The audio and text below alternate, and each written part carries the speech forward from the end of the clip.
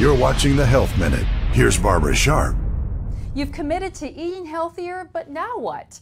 The first step is stocking up on all the right foods. But to those looking to lose a little weight, the grocery store can be your worst enemy.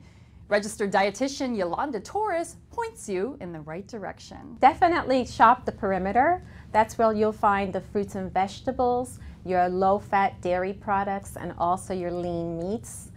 Within the aisles, you'll find the whole grain breads and cereals, and stay away from all the processed foods. Before you even set foot in the store, you should make a list of everything you plan to buy, then stick to it. As for those whole grain breads and cereals, choose the least processed. For example, select regular oatmeal over instant. When it comes to cereal, try to find one with at least 4 grams of fiber per serving. And the less sugar, the better, since just 4 grams is equal to 1 level teaspoon. For the Health Minute, I'm Barbara Sharp.